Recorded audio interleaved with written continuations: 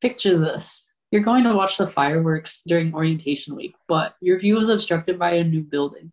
And maybe I also want to watch the fireworks, but my view is perfectly clear because I live in that building since I own rice. A situation like this is unequal, but in places of extreme affluence, like West University Place, this unobstructed view is a reality at the expense of other populations.